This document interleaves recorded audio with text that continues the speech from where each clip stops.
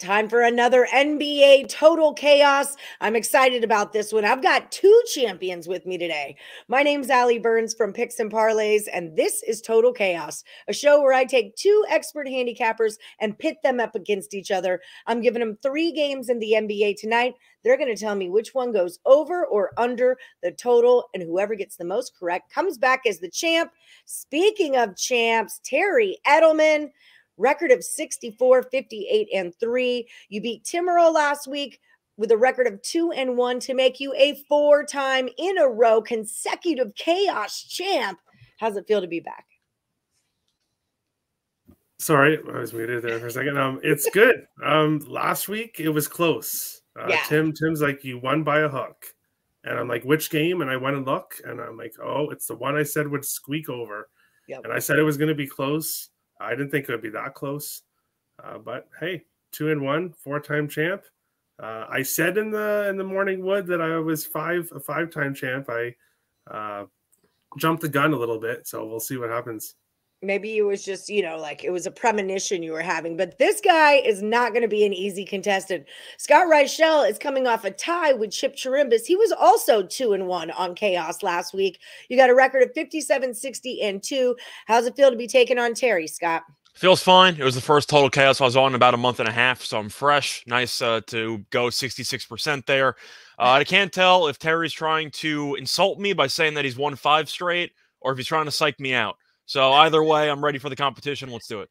Terry is a Canadian, okay? So he's never, ever saying anything mean, ever. I could tell from the accent. We were talking hockey before, so I figured that part out. There we go. It's his favorite thing to talk. Yeah, he's a Wild fan, so I'm connecting some dots as we go. Yes, exactly.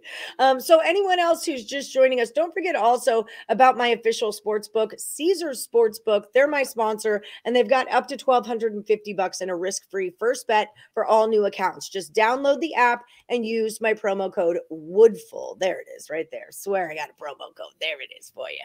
Okay, so we're going to get this party started. Terry, you're the champ, so you're going to go first with the Raptors and the Kings. It's your neck of the woods, and it's 238.5.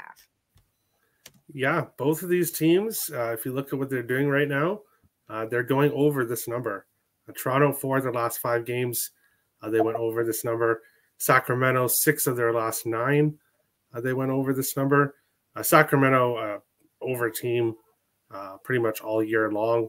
But obviously they have the higher totals when their games are involved. But I like this one to be a pretty close affair, perhaps. So I like a lot of points on both sides.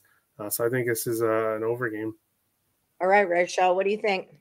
I'm on the over as well. 4 Toronto's last 5 games have had at least 241 points. So we know that Toronto in years past has been more known for their defense. Wasn't working earlier this year, so I guess they decided to punt the defense and double the offense. So they've been having a lot of high-scoring games. Sacramento, though, has been really clicking offensively all season, but especially lately, as the Kings have scored at least 127 in 7 of their last 9 games. I see a lot of points here. We know the Kings want to play up-tempo. They don't try to guard anybody half the time. I see a lot of points. I'll go with the over. All right. Keep me rolling with the Jazz at the Trailblazers. This one's a 237. So for this one, I was initially tempted by the over because the Trailblazers had that massive 147 game last time out against the Spurs. But I think I'm going to go with the under in this one. I think this number's a little bit too high. Each of the first 2 meetings this season had less than 232. 6 of Utah's last 7 games have had less than 236. So the Jazz, who are not known for being a good defensive team, have actually been okay over the past week defensively. And I think they can potentially keep that rolling against Portland. And the under is 4-1 in the last 5 meetings. I think there'll be points in this game. I just don't think there's going to be this many points in this game. Give me a game that lands in the low 230s, maybe high 220s. But based on what I've seen the first 2 meetings, I think this number's a little bit too high. I'm going to lean to the under. All right, Mr. Edelman. Yeah, it's so funny because me and Dre, 2 weeks ago, we disagreed on every pick. Last week, me and Tim disagreed on every pick. But now me and Scott are agreeing. I'm on the under as well. Basically, yeah, both these teams are trending under right now. They trended under in the past. Yes, there's been a couple high-scoring games lately for these teams, but for the most part, they go under. So I'm going to go with the under in this one as well. All right, Spurs are at the Lakers. It's a 237.5. This is all like the same realm of totals, right around These totals are 237 to huge. They're absolutely enormous. all three of our games. Yeah. All right, what you got, Terry? And get ready with a tiebreaker if you guys agree. Scott, if you're going to agree with him, get ready with tiebreakers. I always end up in a tiebreaker situation. You do end up in tiebreakers a lot. This one's tough. Lakers are trending more towards the under. It's kind of even. They've gone over in 3 of their last 7, so 3 over, 4 under. The San Antonio on the other side, 6 over, 2 under.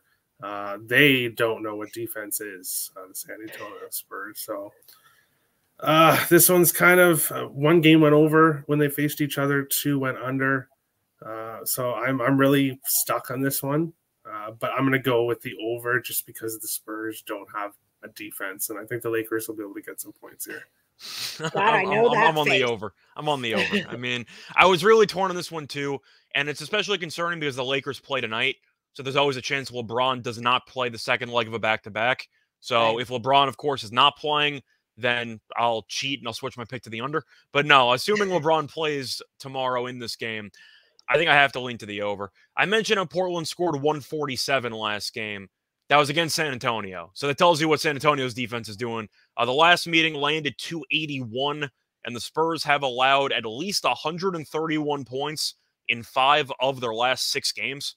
They are one of the worst defensive teams I've ever seen based on the last couple of weeks. So I'll lean to the over for now.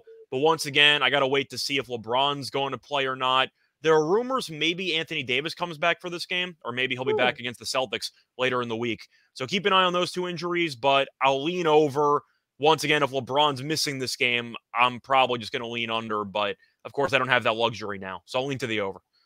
Okay, before we get to your tiebreaker picks, I want to let the people know where they can find more of you. Terry, you are #1 over at picksandparlays.net right now. You're the hottest capper in the whole hot dang gang of them.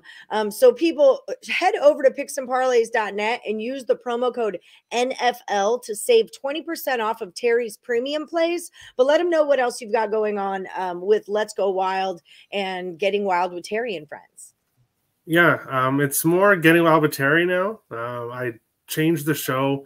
I wanted it earlier in the day, so now it's on at between 12:30 to 1, so right before morning wood, and just me going through the NHL slate of that day. Also doing a look-ahead show with Nick Monday and Wednesday nights, so we'll be looking ahead at the Tuesday, Thursday slates of hockey and just telling people what games we think the lines are going to move towards.